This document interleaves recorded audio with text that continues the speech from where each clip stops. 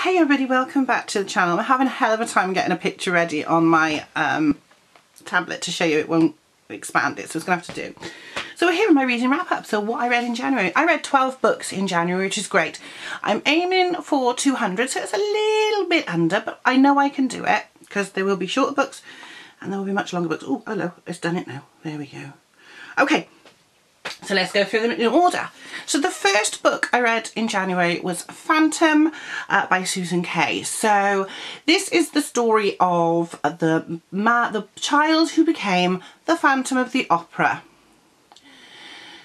So it tells you the story of why, well, basically the back says, why was he so brilliant, so terrible, a man at once hideously cruel and erotically tender, a genius of magic, of music, of everything that was beautiful, and a man so tormented by his own ugliness he recoiled into a world he created for himself. Here is the haunting tale of his mother, his birth, his childhood, his incredible odyssey across Europe, France, Italy, the courts of Persia. He could have been the most brilliant man in the world, and instead he became a mysterious and terrifying recluse, desperately craving the fulfillment of love. So it basically is a backstory to the man that became the Phantom. It's really, really good. It's really moving. It's quite sad. It's quite tragic. But yeah, it's worth a read. And I rated it 3 stars because it went on a bit, and there was some of it you're like, really? But it was still good. Now the second book was an ebook, and I've got to get it up right so that it's going to play up. And it was, oh, there it is. Ghosts of Christmas Past by H.P. Bain. So this is a novella in the Braddock and Gray Case Files series. The next book isn't out till April 30th, so we've got a while, but I'm really looking forward to it. So this is basically the story of Sullivan Gray. When we last found him, he'd lost his power to communicate with the dead and to see the dead. And we find out in this book that it's because he doesn't want to see them. It's not his powers haven't left him, he's blocking them. So talking to a friend, they talk about how he can get them back. And basically he remembers the ghosts of Christmas past. So people he'd helped in the past, whether it be family or friends or strangers. So in the end he can start seeing the ghosts and help them move on again. So there's that one. I loved that one. I love those stories. I think they're well written, and I rated it 5 stars. The next book on the list was Stephen King, book 1 for 2012 out of 12 for 2022, and that was End of Watch. This is book 3 in the Bill Hodges trilogy. So this tells the story. It's the final wrap up of Mr. Mercedes trilogy of this man who drove a Mercedes into a crowd, killing them. In this story, survivors from that incident are killing themselves. And Bill Hodges has got to figure out why, because all the evidence points to Brady Hartsfield, but he's supposed to be like in an unresponsive state. So he's not kind of locked in, but almost. He's like vegetative, but he's not, because he has a power that they can. So he uses this sort of handheld gaming device to sort of hypnotise people into doing what he wants them to do, but he can also take over bodies as well. It's a really good story, a fitting end but tragic end to the trilogy. Need a drink. And I gave it 5 stars.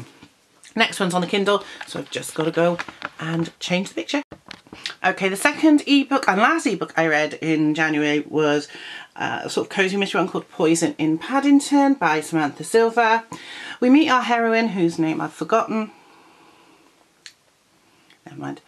At the end of a shift in a hospital in America. She is a trainee doctor. She's at the last month of her rotation and before she qualifies. Sorry, I don't like the way it's making me look. Hang on.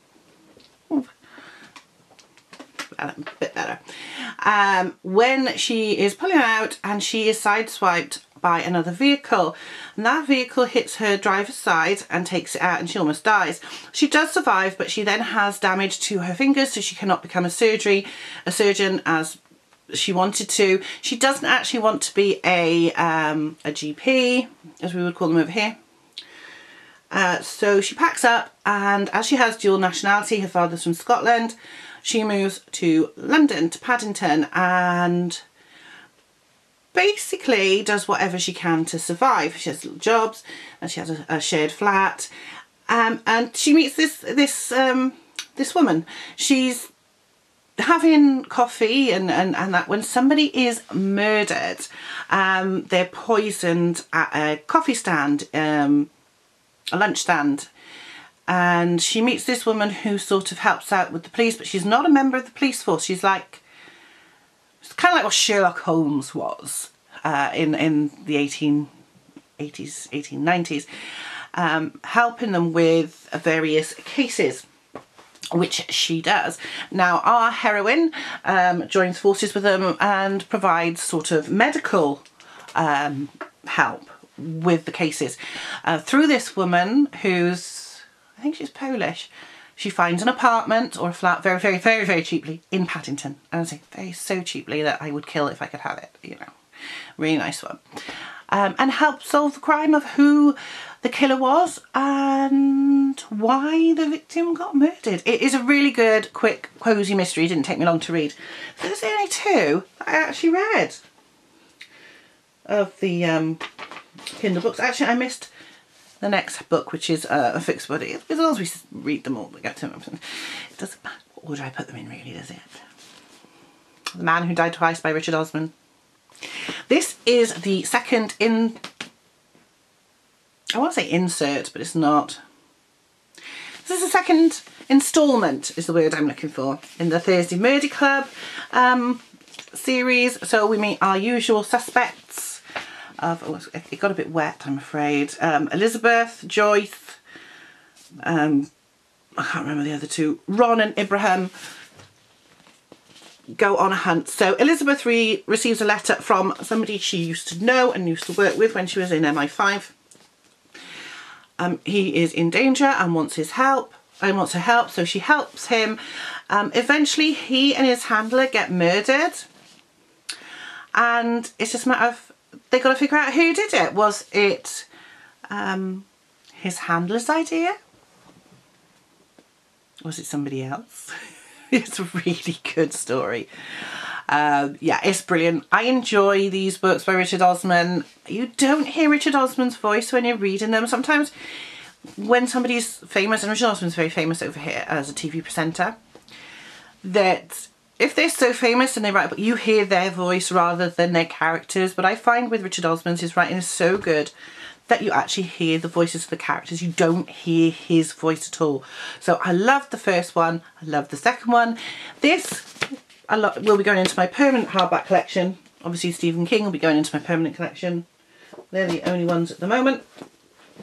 There are more. It's quite a permanent collection month, I will be honest. But I love this. If you enjoyed the first one, do pick up the second one. It is just as good. The next book is one I found on TikTok, because I've been making TikTok videos. I've got 2 TikTok channels.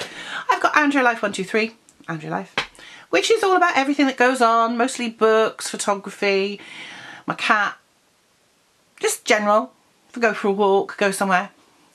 And my other one is Marilyn and Me, which is obviously all about me and Marilyn Monroe and my Marilyn collection. So I found this book, in fact a couple of the books this month are from there, and this is this one, The 7 Husbands of Evelyn Hugo by Taylor Jenkins Reid. I absolutely adored this book because of course she is a reclusive Hollywood icon from the 1950s and 60s. Yeah, so I'm going to be right on top of it there, you know, because, you know, she has 7 husbands, decides she wants to tell her story, calls this woman who works from a quite good magazine, but she's got no name, and wants her to write her life story, her autobiography, only to be published after her death. Now, the one thing that Evelyn Hugo teaches this girl is to fight for what she wants. So she does. She wants to keep her job at the magazine until she can write the novel, the autobiography, but she also wants to. So she says, look, I'm not going to write your story unless you let me have a cover photo and story for the magazine. To which Evelyn Hugo agrees, because she realises that this girl, and I can't think of her name, Monique, is learning from her, and we learn about all her husbands, how she escaped from New York to Hollywood, all the husbands she met along the way, her true loves, her best friends, everything. I cried at the end of this book. It broke me. This book absolutely broke me. I loved it. Absolutely fantastic, but it is worth the hype. I gave it 5 stars because I just adored it.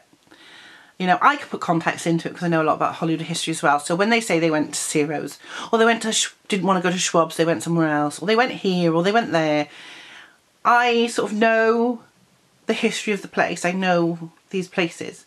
So to me, there's a lot in there for me. Permanent collection. The next was a Folio Society book. I will take it out of the case so you can see it. It is The Return of the Native by Thomas Hardy. I gave this one 3 stars. I love Thomas Hardy. His writing is so floral. It is beautiful. The description is beautiful. But it took a long time to get to the point. You know, you met a couple of the characters early on, but took such a long time to get to the main story, which basically is about these 2 women and 3 men. So these 2 women marry the man the other person wants, kinda. And there's another man who helps with it in a way that he's there, but he's not going to be the one that they fall in love and marry. He's just one of these people who helps people. He's a Reddleman. So he, for instance, finds the one girl on her way home because she was supposed to get married, but she didn't get married because it all fell apart, because they went to the wrong place with the license, so they couldn't get married. And she was walking home and he found her and he took her home in his car. Yeah, it's quite complicated, I'm not gonna lie. And then her cousin comes home, who wanted to marry her at one point, but he marries just the other woman, Eustacia, who wanted to marry the woman that the other girl married. And in the end, it's about what happens at the end and how it all works out in the end, sort of. Yeah, a slow burner for Thomas on that one. Much prefer things like The Return of the Native. I have to get to grips with that. Even Tess of the D'Urbervilles I rate higher, I think. I can't get it back in its case. But I do like these old Folio Society ones. They do reprint them pretty much exactly the same, but I just pick them up from eBay whenever I can. Okay, after Return of the Native, I had my first reread of the year. There was 2 rereads in January. The first one was My Sister Marilyn. I read this to do a TikTok video on. I haven't actually done it yet, so I'll probably film that afterwards.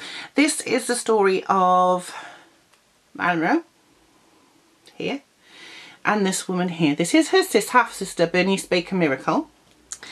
So when Norma Jean, what was she, 12, 13?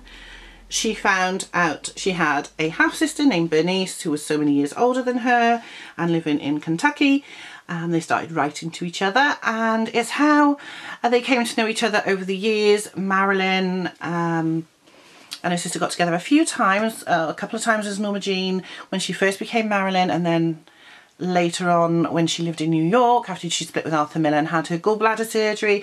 Bernice came to stay with her. It's about all the things that they went through together, the letters that they wrote. There's actually some facsimile letters in here, which is really nice. And it also tells the story of how Bernice found out that Marilyn died, which is really quite sad because she was on holiday at the time and they were driving home over the weekend that the death was announced, but their radio was broken. Everybody in the world knew about it before her sister, which is really sad, and how the funeral was arranged and all such and such. Now, I think this one has a 4 out of 5 star rating. It is a very personal story. There are some dates that don't correlate with what we know, but in general, it's beautiful. Now, the reason I read this in January, because for years nobody knew whether Bernice was still alive or dead. If she had been alive, she would have been 101, I think, but apparently she died back in May 2014, but for whatever reason the family kept it quiet, which is fair enough. But recently a photograph of Bernice and her husband Paris's grave surfaced online, and so we now know. We still don't know about Mona Ray. She would be in her 80s now, so we still don't know whether or not she's still alive, but it's possible. So yeah, I remember when this book came out, it was a time before the internet. We got so excited about new books back then. I still do mine, but tracking them down was a lot more difficult and a lot more fun. Although it's still exciting to get those packages in the post when you know it's Marilyn coming. Another film related book I went through this month is The Films of Betty Grable. So as you know, there are lots of, well, I don't know, there are lots of films of books. For instance, I've got the films of, complete films of Marilyn Monroe, I've got the films of Jean Harlow, I've got the films of Clark Gable, I've got the films of Mae West, and so on. So, and most of those came out in the 70s, 60s and 70s. This one, however, came out in the 90s. Betty Grable did not have a filmography book until the 90s. That is so wrong. And it's only ever been published in this one edition. It's quite hard to get hold of. Now, you can get it on Amazon. I got it on eBay. It was a bit pricey, but I desperately wanted it. I had some Christmas money, so I bought it. Now, all it is literally a list of her films in chronological order with some photographs, which I love because I am a huge Grable fan. I love it. So it's in this book if you are on the Marilyn groups that I showed a picture from here. If I can find it. It's in the biography section of her and Harry James. And what I said was, because I was looking at the dress she's wearing. If I can find it. Oh, there's so much in here. It's a really good book, mind. Kids, it's this one. It's this dress. The same dress that Marilyn wore when she put her hand and footprints in Grauman's, because it's almost identical, if not identical. Who knows? So I gave this one a 4 out of 5 because it's not a complete book, because she appeared in so many short subjects before she became a star. She started making films when she was like 13. She was underage, and in fact they lied about her age to get her in, and then she was fired when they discovered how old she was. That there may well be still films that they don't know that she made out there, and she made films under the name of Frances Dean. They're listed as well, and there's a load of short subjects in the back as well as her feature films, and it is fantastic to have a list of some of the films that I want to try and track down. And in fact I added 2 Betty Grables to my collection in January. The films are Pigskin Parade, which also stars Judy Garland, and That Lady in Ermine, which I can't wait to watch, because, and another Marilyn fact, and it will be a TikTok as well as some photographs for the internet, the piano used in That Lady in Ermine is the same one that was used in How to Marry a Millionaire. After that, I read something completely different from Hollywood. Eeny Meeny by MJ Arledge. This I bought second hand, probably at a charity shop or at Tesco, on their charity shelves, and it's been sitting on my TBR for over 2 to 3 years. Well, since I last did BookTok properly, and I stopped doing that because I wasn't reading as much because I was spending all my time looking after Jennifer.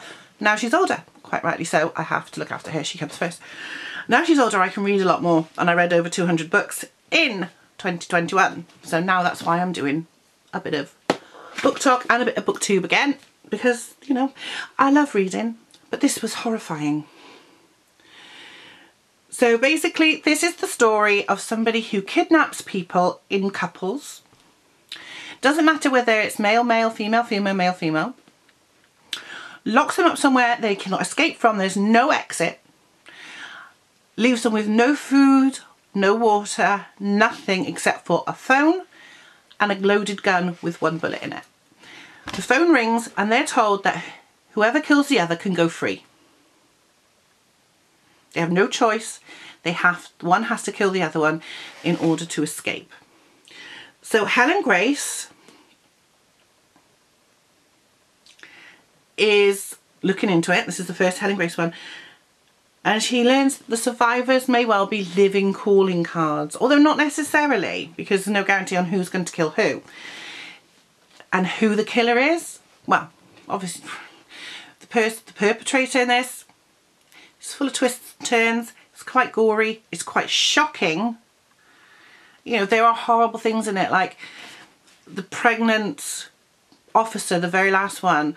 She's trapped with one of the other officers somewhere, and they're looking for them and they can't find them. They've been missing for 3 weeks or something. They're still alive and she's pregnant. drinks her own urine to survive. That's how horrible it gets, but it's brilliant. And maybe not 3 weeks, but they've been missing for a while anyway. But I did give it 4 stars. It was gripping. It didn't take me long to read this, considering it's quite a... And I do have another one up there. I think it's book 3. 2 more to go and we're done. This is a long video. I haven't done one of these for such a long time. You'll have seen this one in my book haul. Verity by Colleen Hoover. Read this in one sitting, pretty much. Read this on Saturday when I was going to go to read it at the hairdressers, but he only cut my hair, so I didn't have time. Like when they diet, I've got plenty of time to sit and read for hours. But Jennifer was feeling a bit poorly, she just wanted to cuddle me, so I just sat there and read. So Verity by Colleen Hoover is a thriller. It tells the story of a writer who's on the brink of ruin.